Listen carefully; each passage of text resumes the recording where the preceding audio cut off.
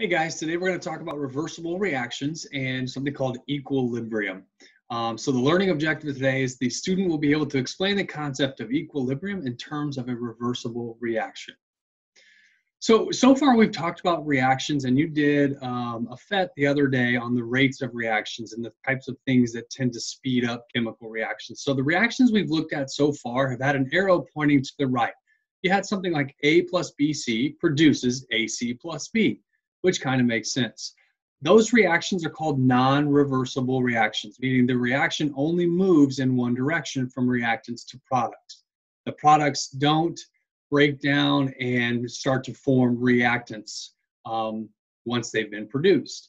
And you also watched a video on that regarding reversible reactions, and it talked a little bit about how non-reversible reactions only move in one direction. However, not all reactions behave this way. There are many reactions that are much more dynamic. We call those types of reactions reversible. Reversible reactions occur when the reaction can move both directions, from left to right and back from right to left. So the reactants react to form products initially, but the products can also react to reform the reactants. This is identifiable by a double arrow pointing in both directions. This double arrow points left and right, showing the reaction going in both directions. So when you see something like this, what that means is that not only can A combine with BC to produce AC plus B, but AC plus B then also react to produce A and BC. So you get reactants producing products, and then the products in essence reacting to produce more reactants. So if we added the reactants A and BC into the reaction, the products AC and B would be produced. But since it's reversible, AC and B would react to reform A and BC, and that continues on and on. However, reversible reactions do stop. Not really stop, but what we call that is equilibrium. So the point at which a reversible reaction, quote unquote, stops is called equilibrium. And we represent equilibrium by the letter K. Now, I don't know if there's any significance to that letter K, but when you see the letter K, you should think of chemical equilibrium. A reaction reaches chemical equilibrium when no further changes take place in the concentration of the reactants and the products. So notice here, let's just kind of think about a chemical reaction. When you add two chemicals together, you have a certain amount of one of the chemicals and a certain amount of the other of the chemicals. And so the amounts of those reactants are going to start to decrease as what? As they react and start to be used up in the reaction. So that makes sense that the reactants start to decrease and the products start to increase as the reaction goes, because that's exactly what's happening. Those things are reacting with each other, meaning there's less and less of the reactants and more of the product. At which point you get a steady portion in the reaction that we call equilibrium. So there's no further change taking place in the concentration of the reactants and the products. At equilibrium, the rate of the forward reaction is equal to the rate of the reverse reaction.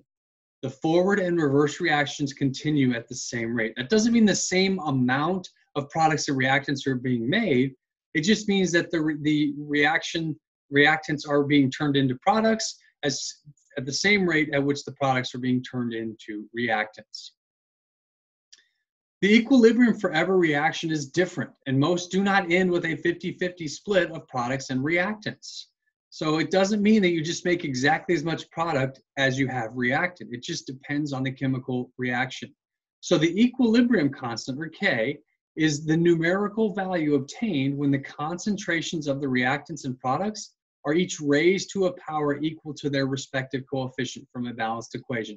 Now, that sounds confusing, but I'll explain that here in the next bullet point. So let's take this general reaction here. We have AA, BB, CC, DD. So what the lowercase italicized A, B, and C represent are the coefficients in a balanced equation. So you go through and you balance your chemical equation. That's what these lowercase italicized letters represent, or any potential numbers that you have there for the coefficient to balance the equation.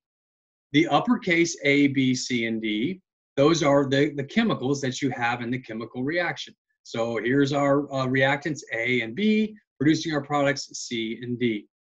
So the equilibrium constant expression, that K, that's going back up to here, this is explaining all this numerical value obtained, blah, blah, blah, is going to be the concentration, and we'll talk about this on the next slide, but these brackets represent the concentration of each of the reactants and products raised to a power of their coefficient. So notice here, I've got my capital C, the concentration of that element, raised to a power of its coefficient, times the reactant, or the product D, raised to the power of its coefficient. Now that might be 1, if it's just a coefficient of 1, divided by the concentration of the reactants. So it's products over reactants. So again, I've got my element or compound A, whatever it might be, raised to the power of its coefficient, times the concentration of B, element or compound, whatever it is in our chemical reaction, raised to the power of its coefficient.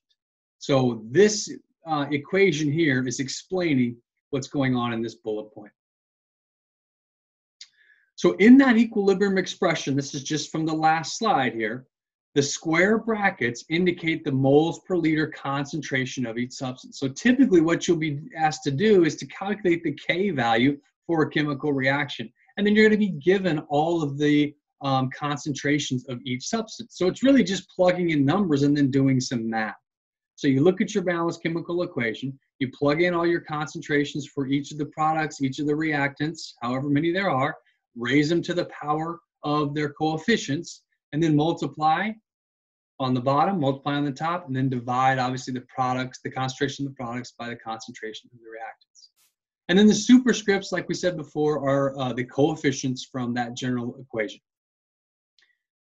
So this K value means something to us in chemistry. When you have a large equilibrium constant or a large K value, it means that the forward reaction produced a large amount of products when the equilibrium is reached. So you're going to have more products being produced than you have reactants.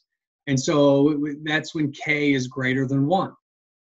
So the reverse of that then means that when a reaction has a small equilibrium constant, the equilibrium mixture contains a large amount of reactants when equilibrium is reached. That means their K value is less than 1. So when you do the math on here and you see that your K value is greater than 1, then you know that it's favoring the product side of the reaction is what we say. Or if your K value is less than 1, then it's favoring the reactant side of the chemical reaction. So here we've got just some K values, small, intermediate, and large. So when you have small K values, it's most of the reactants. You can see these are this visual piece here. All these purple little circles are the reactants. This one orange diamond represents a product.